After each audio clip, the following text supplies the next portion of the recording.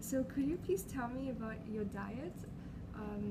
What you consume like on a normal day? Okay. Generally, it's very Sri Lankan diet. A lot of rice and curry, maybe string hoppers, roti for dinner. Lunch is generally a staple, rice and curry. But apart from that, we do venture into pizzas, some pasta, and the occasional steak. We don't get a lot of steaks here, but it's a pretty all-round diet. Um, we don't have a specific diet, unless, of course, we don't meet our fitness standards or fitness requirements, and then we need to cut down on our carbs and increase on our protein. What motto do you follow? No motto as such, but I believe in my judgment of what I think is right and wrong. I always believe every time we have to make a decision, we have the choice of doing something that's right and doing something that's wrong. And it's, although it sounds a lot easy to say it like this, out there it's a lot harder to do. And as long as you make the right decision all the time, I think you'll be all right. What is the best advice you can give to young people? Work hard. There is no substitute to hard work. It's the only thing that I've found that has guaranteed me consistent success over the years in whatever I do, and it's also something that you learn to enjoy over time.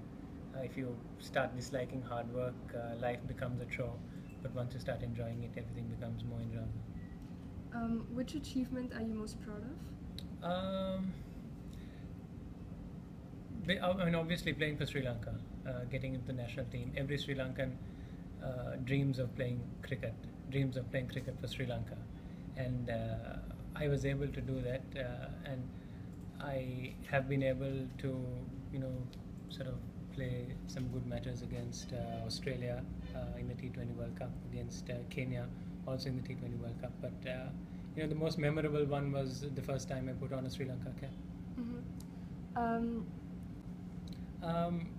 Green tea is something. I'm generally a coffee drinker. It's got its milk and sugar if you want it in it. But green tea is different. I've actually had my best cup of green tea in China, where it was prepared very differently to what we used back here, and it certainly tasted much better than I'm used to. And hopefully, if we can get that preparation of green tea in Sri Lanka, I'll be a much bigger drinker of green tea.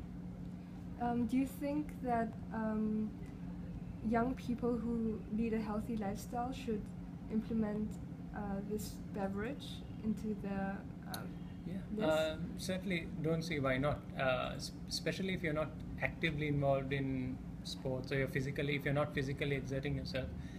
You have a whole load of calorie intake, daily calorie intake, and not much of it is going out. So green tea is a very good way of maintaining that, because once you come home, you want a hot drink. In the morning, you need a pick-me-up.